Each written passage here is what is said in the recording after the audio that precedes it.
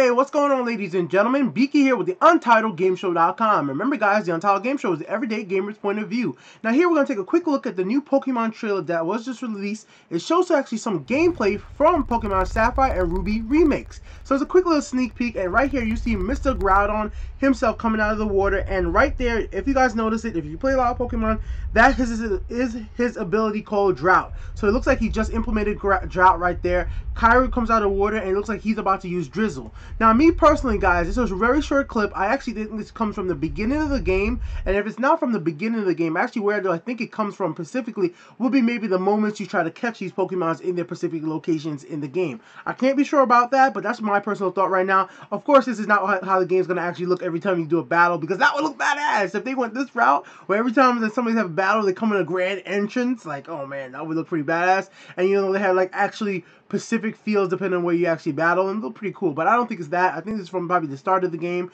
I can't wait till they actually show some more gameplay of the game. As it says, more to come, because this was just a quick little sneak peek. I'll have the full link of the trailer in the description down there, but this is basically a whole trailer anyways. Alright guys, so let me know what you guys think in the comment section below. This is B with the UntitledGameShow.com. I'll be back with more Pokemon videos every single day. Till next time, peace out guys.